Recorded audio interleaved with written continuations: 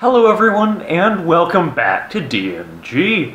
A little while ago, I looked at the Pavilion DV4, a 14-inch entry in the Pavilion lineup from the late 2000s.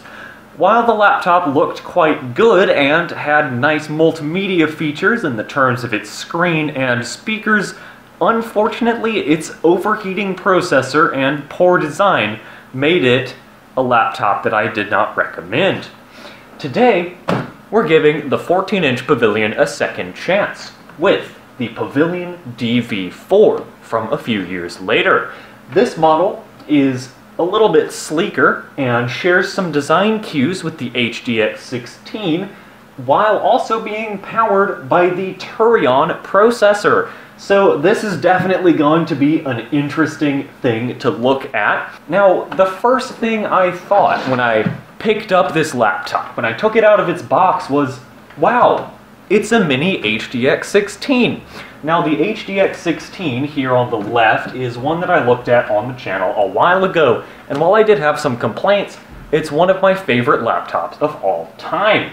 You can see the two laptops share a nice silver bezel around the edge, a silver keyboard, the idea of the grate over the speakers, and a border around the keyboard. Now, this border is translucent plastic on the HDX 16, but on the DV4 it's an extension of the speaker grill. So that's a nice style that I really like. Another nice thing about this laptop is on the keyboard. While you do lose the numpad of the HDX 16, you do get full-sized arrow keys, which the HDX does not. And finally, one of my favorite things of all time, both laptops have a plastic sheet that covers both screen and bezel, giving them a lovely, seamless look. So, oh, and of course, when it comes to outer shell design, the two have gorgeous little themes, and this one is kind of this blue bubbly design. All of the Pavilions have a different, unique look, and that's one of my favorite things about them. While it's already open, I might as well talk about the second thing I noticed on the inside, which, wow, that's a weird touchpad. Look at it, it's so wide and pretty short. It's not very tall, and the buttons are separated and they're down here. It has a button to turn the touchpad on and off.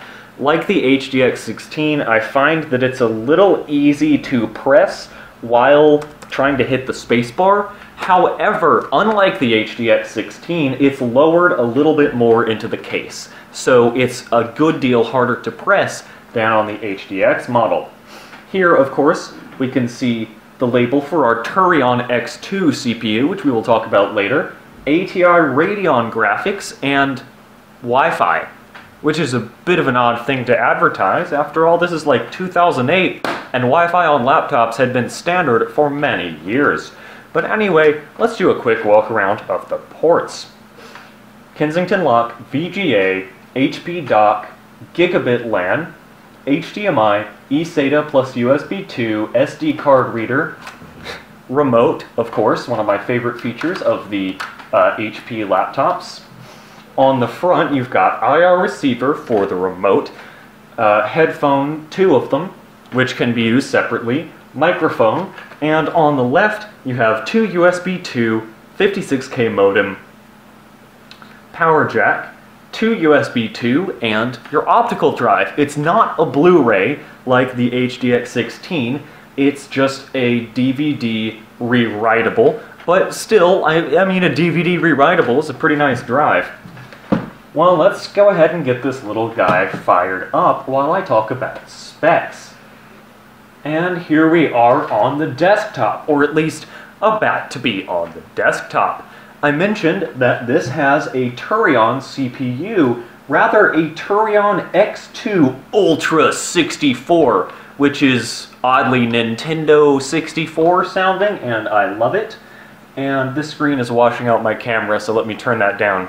But yes, I've actually never looked at a Radeon Ultra CPU, and it's actually not that interesting. I wasn't too impressed with the Turion X2 mobile, so I was hoping the Ultra would be better, but turns out Ultra is just AMD's moniker for any chips above the blazing fast speed of 2 GHz. And that's really not that much, considering that a 2 GHz AMD Turion performs in the range of a 1.6 GHz Core 2 Duo. So that means this Ultra 2.1 GHz chip, the ZM80, I believe? Yes, it's a ZM80, is still only about as fast as a 1.6 GHz Core 2 Duo, but it consumes a good deal of power, about 35 watts. So that is a little bit of a letdown for this machine, honestly, but the ATI graphics show promise. On paper, they should be about equivalent to the GeForce 9300 found in smaller pavilions like the DV3000. And, well, technically it's an integrated graphics chip because the ATI HD 3470 is on the chipset. And these have better Windows 10 driver support, so you don't get weird and wacky bugs and glitches like you do on the X1200 that I tested a little while back. So definitely, if you're gonna get a Turion laptop, go for the Ultra series, because that'll give you the best experience. I have the typical 4 GB of memory, and it runs at the full 800 MHz because the CPU's front side bus is capable of clocking it that high. And you can see I only have 3.7 available because you can allocate up to 256 megabytes for the integrated graphics. So of course, I gave it the full amount because while the graphics chip is on paper about as fast as a GeForce, I have a feeling using the system memory will be a bit of a deficit because the GeForce cards have about a gigabyte of their own RAM. But before we get into testing the graphics cards, I should just do a quick test of the keyboard. It feels almost identical to the HDX 16.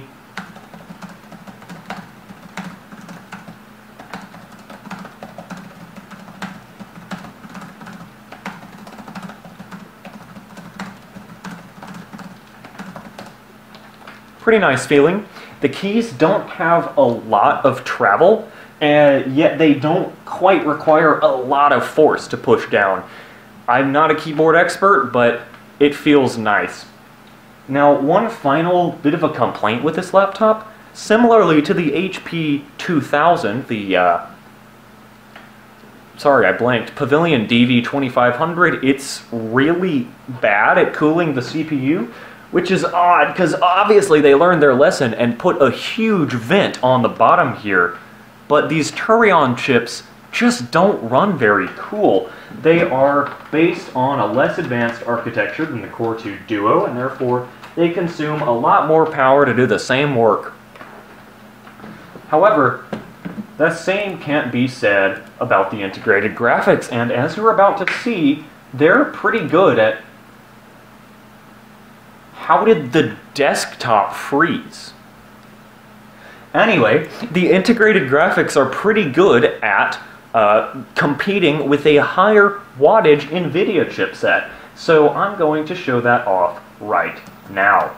I very well could just be going insane, but I swear the bezel is slightly thicker on the left than it is on the right. And this is something that I'm actually going to prove right now. It's about 1.5 on that side, and only about 1.2 on the other side. So, for whatever reason, the bezel is thicker on the left than on the right, but I mean, it doesn't ruin the laptop. The screen is a nice glossy display at the resolution of 1280 by 800, very standard for the time. And I'm going to start off with an Onslaught map, actually. We're going to do Arctic Stronghold, and also kind of show off those speakers, because these are Altec Lansing speakers, just like the HDX 16 and most other HP laptops until they switched over to Beats and then Bang & Olufsen. but they're quite good. The touch controls are as finicky as always, so it's good that they have this remote because you'll actually need to get it out to do most of your precise volume adjustment. But as you can see, it's running exceptionally well, and it's definitely staying on par with the GeForce card. And in some areas, it's been performing a little better than I recall the GeForce 9300 performing. It also ends up consuming less power than the GeForce card because, I mean, it's just on the chipset. So it's a bit of a lower wattage deal.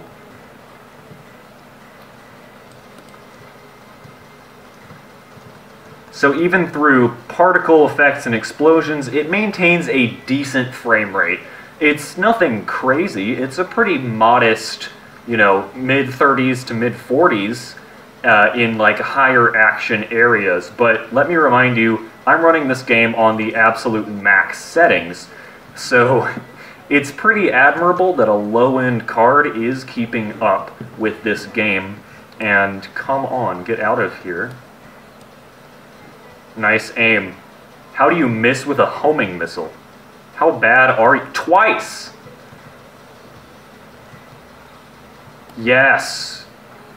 I'm so good at this game. You can tell I've played way too much Unreal Tournament 2004. Oh, there was a bit of a stutter there. But that's really the first big stutter I've seen.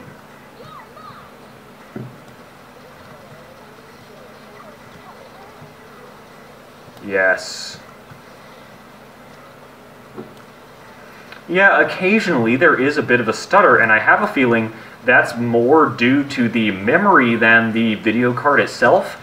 As I've mentioned, it has 256 megabytes of system DDR2, and while it is running at 800 megahertz, it's obviously an extra hoop for the card to jump through versus if it just, you know, had its own memory. Now the fan is starting to ramp up, but it's nothing too bad. It's not, you know, distracting. It is a good deal louder than the other HP laptops that I've tested, though. I guess there's just a curse of the Turion CPUs being very inefficient. Well, on Icetomb, it's certainly holding its own somewhat well. I believe on this map, I've played this before actually, you'll see a few stutters, but generally it holds up pretty damn well. And again, this is integrated graphics technically, although it is an ATI chipset, it's on the system North Bridge, so it would be wrong to say that it's discrete. And, well, I think it's actually performing better than the 9300 did on this map. And it's, I mean, they perform just about the same. They do better in some areas and worse in other areas than each other, but generally the two chipsets compare pretty well, and both are pretty solid solutions at the end of the day. Damn. I would say the ability to allocate more memory to it certainly does help it out when compared to the Intel GMA graphics on the Core 2 Duo side, because the Core 2 Duo chips have pretty great integrated graphics, but I think the max I've ever seen on one was 128 megabytes. So perhaps the setting double the memory is definitely helping it out in comparison to a GMA chip in some more VRAM heavy areas, like for example that Onslaught map, because those are typically more VRAM heavy, they're large, there's vehicles and a ton of bots, which mainly the CPU handles. But anyway, point is, it runs well. It does its little thing quite well. I haven't really tested the speakers in depth, so I'm going to do that right now. That brings us to our next thing I don't like, which is the wireless card. What did it come with again? It's something from Broadcom, and it kind of sucks. It is a Broadcom 4322AG, and it'll do 802.11 ABG in. It's very good over 802.11 in. But in areas with 802.11g networks, I've found it to be almost unusable, as in it is in the 100 kilobit per second range, which is very unfortunate.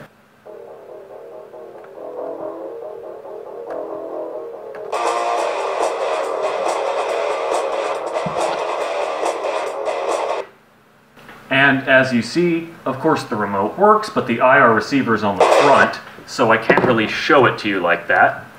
Let's load something else.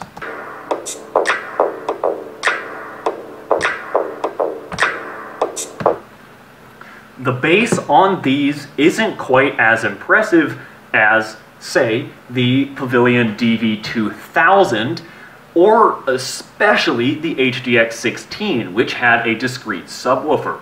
However, these speakers are very good for their class, and I'd say the GPU is a pretty solid trade-off from the Pavilion DV2000, which could barely turn on without hitting 100 Celsius. So honestly, I'd say it's absolutely fine. Well, that's about where I'm going to wrap up this video. It's a fantastic little machine, and it goes nicely on the shelf next to my HDX 16. It's pretty, it looks great, has a nice screen, good audio, and great performance, despite it being a little inefficient due to the Turion processor. But this is absolutely one I'd recommend checking out if you're into laptops like I am. Definitely glad to have this in my collection as always, but that's where I'm going to wrap up this video. Thank you everyone so much for watching. I hope you enjoyed, and I hope you'll join me for another future episode.